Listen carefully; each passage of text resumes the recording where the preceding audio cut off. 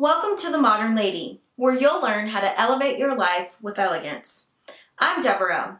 If you're new to my channel, please subscribe so you can get an update when I've got a new video to share. If you're returning, welcome back. Thank you ladies so much for your continued support of my channel. I appreciate and adore you all. Today's video features daily ways that you can be charming when you are interacting with others. So I'm going to share with you some things you can do every day to be charming. The first way to be charming is to smile. Now, I don't know if you've ever heard this before, but sometimes you may have been told that when you're not smiling, you're just sitting or maybe crossing a room, that your face looks like you're angry, like you're mad. Well, ladies, perception is reality. If your resting face, just your normal facial expression, looks like you are angry, that's what people will assume you are. So smiling is a warm way to greet people. It's a positive way for you to be friendly and welcoming and inviting to others. And it certainly will help you to be charming. Now, whether you like to smile with your teeth or with your lips closed, it's totally your preference, but certainly smiling is a way for you to be charming when you are interacting with people every day.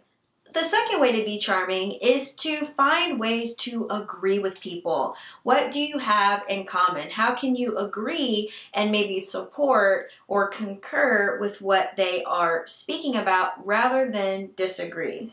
So instead of being defensive or argumentative, trying to always be combative in a conversation, be positive. Be in agreement with them, even if you don't agree with everything they said. Find something that you can be in agreement on and focus on that element in the conversation rather than trying to start an argument or being defensive. When you're agreeable, you certainly are charming. So finding different elements in a conversation for you to be in agreement with someone rather than disagreement will certainly help you to be charming in that encounter.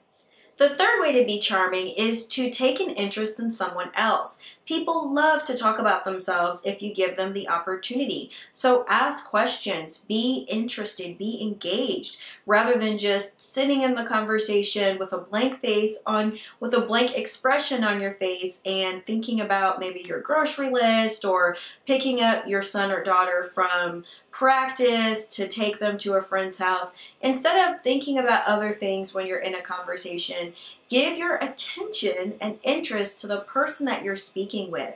That will definitely help you to be more charming and much more polite and courteous as well. Being charming is not only beneficial to you because you'll feel more confident, it's also beneficial to those you're in a conversation with.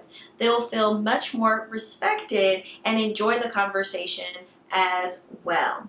Ladies, if you enjoyed this video, please give it a thumbs up to share some YouTube love. I would appreciate that. And if you have not yet explored my coaching program, The Secret to Chic, learn more about that at the link in the description below.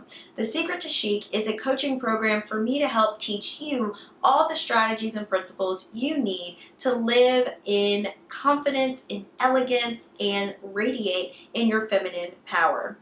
Ladies, thank you for taking the time to watch this video. I hope you enjoyed it, and I will see you again in another one. Bye.